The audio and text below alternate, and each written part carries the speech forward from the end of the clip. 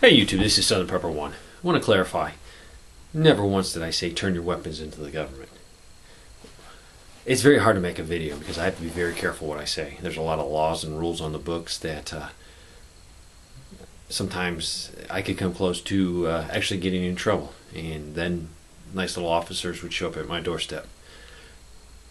Hypothetically, let's say open conflict begins. We have a conflict with the powers that be. Never once would I say turn your weapons in, give up your ARs, and then they'll let us keep everything else. No, they are in for the total destruction of the Second Amendment. I know that. You should know my channel by now. What I'm saying is I've met too many people that take this fine weapon and they oil it up and they keep it in their safe, and it's their pride and joy. It's a weapon. It's metal. It's plastic. You need to realize that. This is nothing. You, as the patriot, are the weapon system. This is just a tool. I know, because you ask guys, let's go train. They won't get it dirty. They won't take it out in the rain. You need to get over that. This is a piece of metal, piece of plastic. Yes, take care of it so it's serviceable. But you need to understand that at one point you might have to ditch it. Now, I'm not saying ditch it and give it up to the government. If your survivability for that instant says, if I get rid of it, I can blend in with the crowd, I can get away, I can fight another day, do it. If you think the conflict is going to be conventional, no, it's not. It's going to be something totally different. It's not going to be sides lining up to fight each other.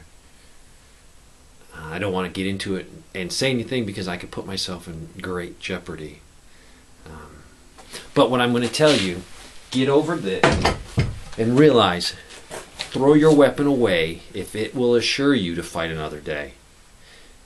Going overseas, we surround a village, we surround a town. What do? We go in.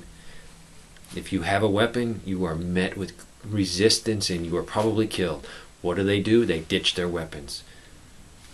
There's plenty of weapons inside the United States. So if you think your AR-15 can't be thrown in the lake and you still, as a patriot, can't continue the fight, you're crazy. There's so many weapons just out there. You are the weapon. You're mine.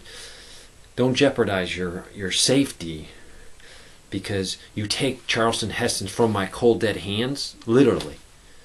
Yes, no one's giving up their weapon. So implying that I say give up your weapon is crazy. Throw your weapon away, throw it in a ditch, throw it anywhere, hide it, cache it, be willing to totally destroy it if it means you can fight another day. Patriots are what's going to be in short supply. There's going to be no firearm shortage in the United States if open conflict begins because a group of people want to take our Second Amendment rights away. There's going to be plenty of firearms here, but there's going to be a very short supply of patriots. People talk tough and say, well, if they come to my house, they're going to get my bullets first. If you know they're coming to your house, don't be at your house. Because guess what? You against 20 guys out front, yeah, you're going to get killed. Is that going to do the cause any good? No, it's not. So I'm implying, throw your weapon away if it assures you your personal survival to continue the fight and continue the struggle. For what? Maintain the republic. Keep the Constitution. Keep the way we have our government. I'm not a big fan of our government. Trust me, they do a lot of things wrong.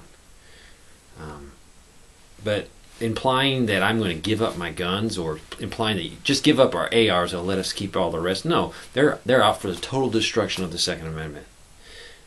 But when I meet people, it's like that AR is their identity. The government's never going to get my gun.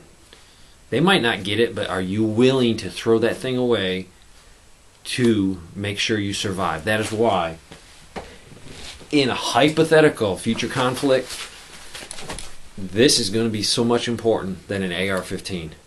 Because I guarantee you, with the security apparatus that will be tightened up, you might be able to get into a spot, but guess what?